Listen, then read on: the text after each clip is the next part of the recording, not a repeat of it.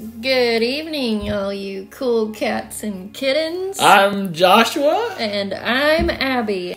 Let's talk about tiger sharks while we draw one together. Alright, let's draw a shark while we learn some interesting facts about tiger sharks. How long do these critters grow? They commonly grow between 10 and 13 feet and weigh about as much as your mom, dad, and your sisters and brothers all combined, I would say. About 800 to 1,400 pounds. But in this species, the males are usually quite smaller than the females. Yeah, the females way outgrow the males. Well, the average male is about 13 feet long, but the largest pregnant tiger shark was recorded at 18 feet and over 3,300 pounds. Talk about a cougar. Wow, that's a big mama. Now the typical gestation is 16 months, and the litters range from 10 to 80 pups.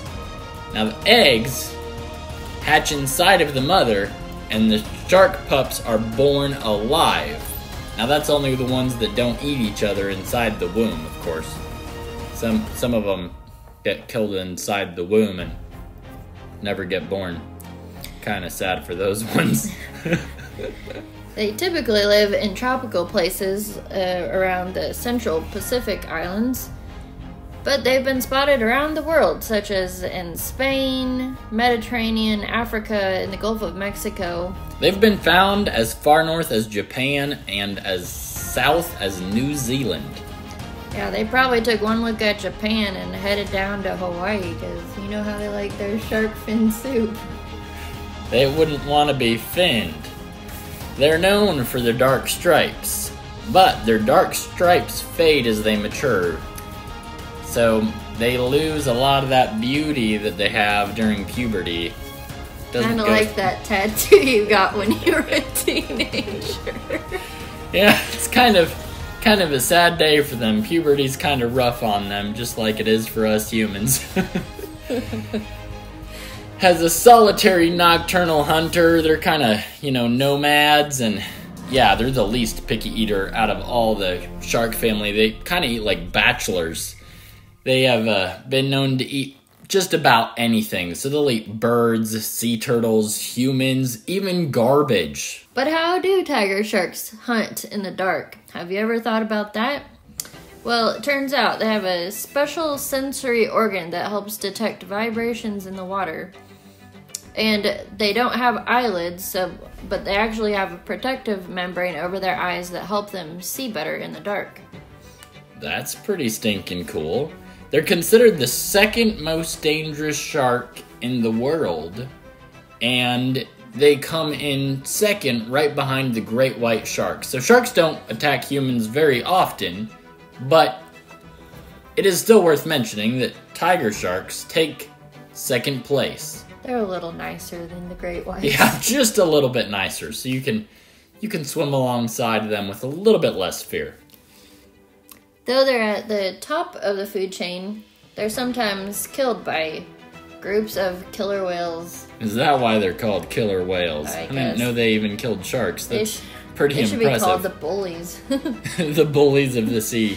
Alright, well, their teeth are pretty cool. We know that most sharks replace their teeth pretty frequently, but tiger sharks actually have different kinds of teeth than great whites.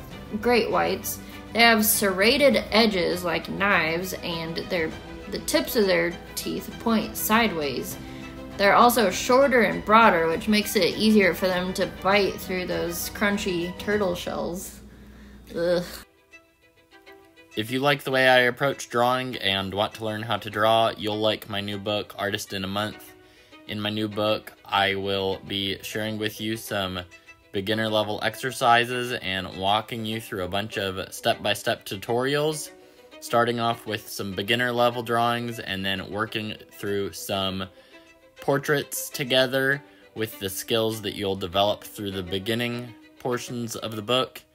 If you're interested in learning about drawing from me, go check out the book. I'll leave a link beneath this video, and the link is artistinamonth.com. Now these creatures have some pretty cool camouflage. Why don't you tell them about their camouflage? So the big white belly of a tiger shark acts as a camouflage so that when the prey look up, their belly blends in completely with the sunlight so they don't even see them coming. That's pretty crazy. Their back acts kind of as a camouflage too, with the patterns that go on the bottom of the ocean. So those stripes help them blend in when seen from above. And it's also darker as you look down into the ocean. So being dark on the top side of the shark really helps them blend in when you're looking down from above, whereas the belly, as she mentioned, helps them blend in when you're looking up at them. It's been known that the tiger sharks can go as deep as 3,000 feet, but as scary shallow as 10 feet, so practically swimming pool depths. They're also very strong swimmers. They can swim extremely fast for little short bursts, kind of like a shark with a jetpack. Museum. Well, that's the last fact I have. Do you got any more? Well, I was just gonna mention the fact that when I've seen videos of tiger sharks, they are usually moving quite slowly and just kind of glide along, and you would think that they're kind of sluggish, but apparently due to their immense strength, they can make those bursts of speed she was talking about. But whenever I've seen them in video, I've never actually seen one up close in person, they kind of seem slow, so it would take me off guard if I all of a sudden saw one moving really fast. Well, we hope you've found these shark facts interesting. If you have, give this video a like, and we want to know, do you want to hear more about other creatures as I draw them? Should we find some more cool animal facts for you? Do you want to learn about land animals, more sea animals, or sea creatures? Are they called animals if they're in the sea? Good question. Someone answer that for us. Yeah, someone please answer that in the comments below. I don't know what is the correct term. Sea creature, I know, would be a correct term. Anyways, I hope you've enjoyed this. We will talk to you in the next video, and we'll see you soon.